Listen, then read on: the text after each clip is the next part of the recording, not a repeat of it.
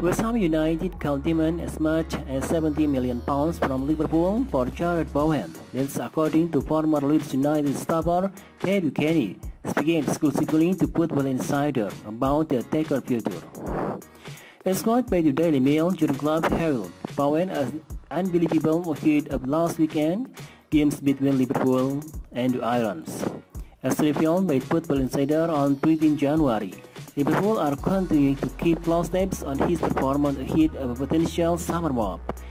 Paddy insists West Ham are in position to demand whatever they want from Liverpool owing to Bowen's importance to his side. A few months ago, West Ham could demand something like £60 million, can be thought Football Insider correspondent Ben Sion. He's got even better sign then, so it can't even be £70 million now. He is such an important player for West Ham, so they can actually demand whatever they want. It is one of those. There is nothing to talk about until a bid comes in, but there is no way he comes cheap.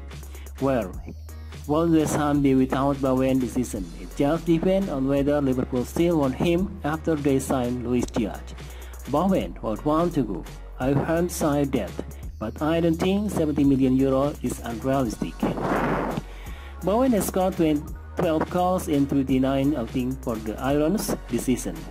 He has also registered 11 assists.